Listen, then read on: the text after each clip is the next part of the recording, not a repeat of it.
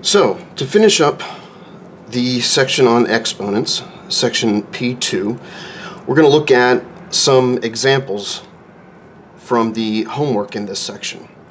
Now, looking at number 60, this is on page 20 of the textbook, we're presented with the problem to simplify x to the 3/5 times 5x to the 2/3. Well, the first thing we have to do is just realize that this dot is also between the 5 and the x to the 2/3. All we're doing is we're multiplying three things together. This factor times 5 times this other factor. So with multiplication, we can rearrange however we like. So let's put the 5 out front, followed by x to the 3/5, and then x to the 2/3. So all we've done is we've just rearranged these terms. Now, according to the property of exponents, when the bases are the same and I'm multiplying them together, that has the effect of adding the exponents. So this is the same thing as 5 times x to the 3/5 plus 2/3. Now, in order to finish this off, we need to add 3/5 and 2/3. So, adding fractions, we need a common denominator. And the least common denominator between 5 and 3 is 15. So, I need to multiply 5 by 3. So I do that to the top and bottom on the first fraction. And to make 3 into 15, I need to multiply by 5. So when I'm done with this multiplication, this is 9/15 plus 10/15. Now that the denominators are the same, we can add the fractions. And so we get 19 out of 15. So this is what our exponent is going to be. 5 times x to the 19 over 15.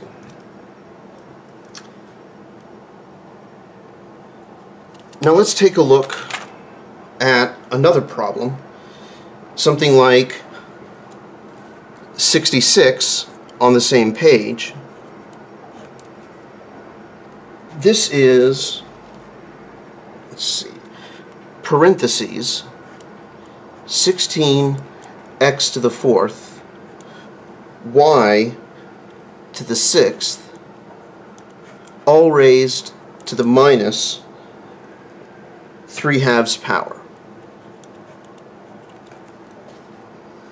And once again, all we're doing here is simplifying this expression as much as possible, trying to make it as compact as we can. Well, we've got three things we're multiplying together again inside the parentheses. And the rules of exponents tell us that when we have an exponent to an exponent, the way we deal with that is we multiply the exponents. But I'm getting a bit ahead of myself.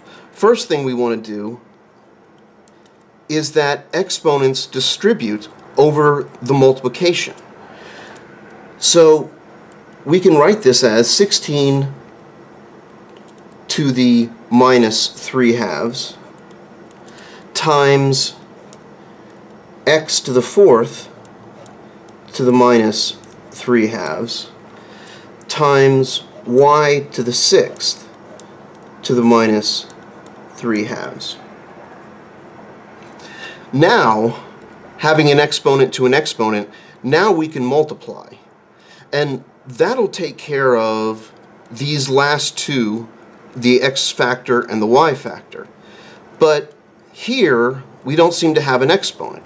Well, if we don't have an exponent, we can always make it 1, because anything to the first is just itself. So we haven't changed anything here.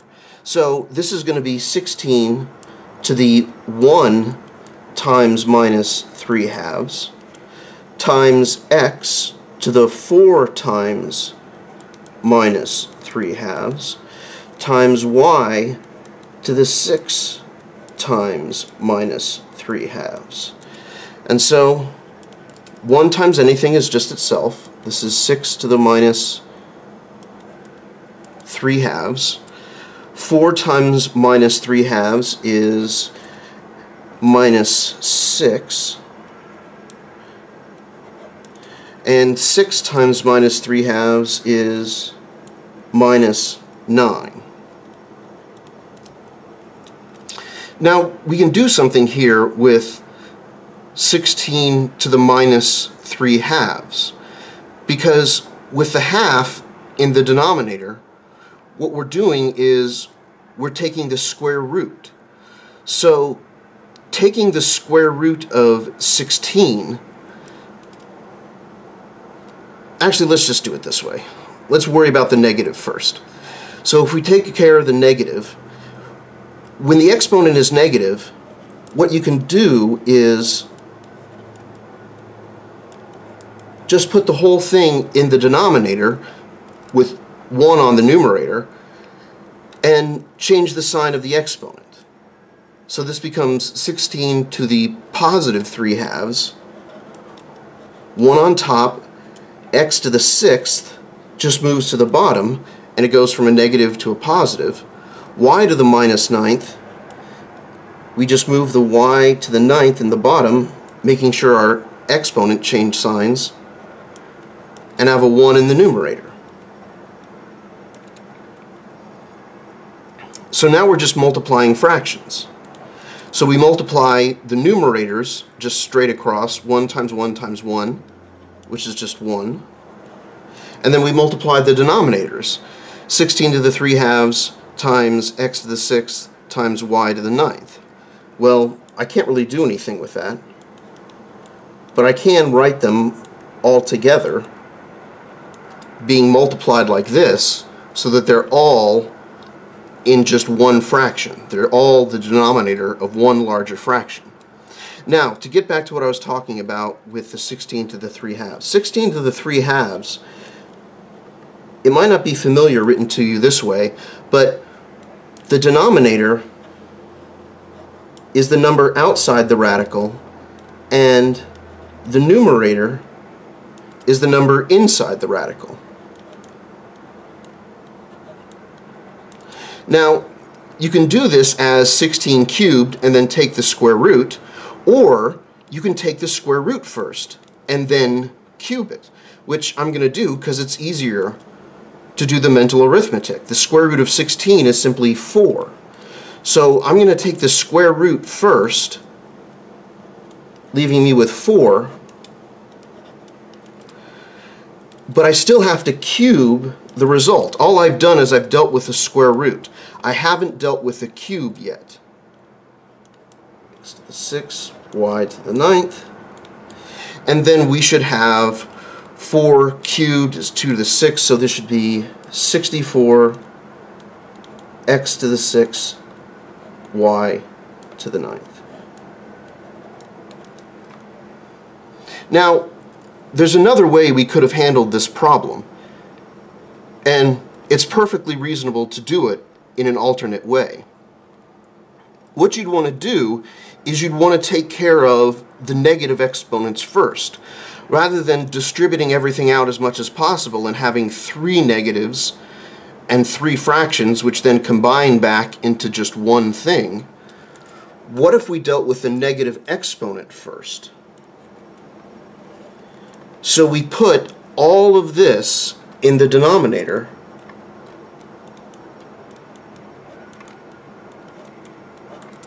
and then our power, our exponent, 3 halves, goes from a minus to a plus. Well, now we can do the same kind of thing, but just in the denominator.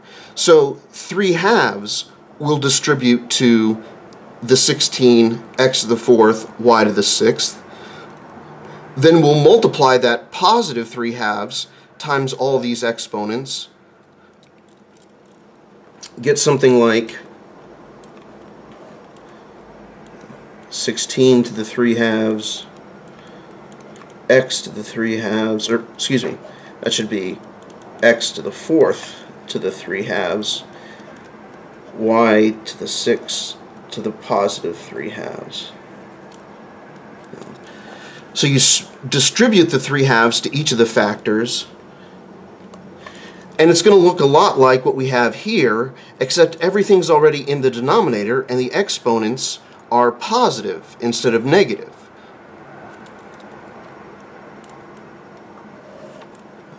(16 to the 3 halves, x to the 6, y to the 9th. And then we're right back here, so we'd finish it off in just the same way that we did here. Deal with the 16 to the 3 halves.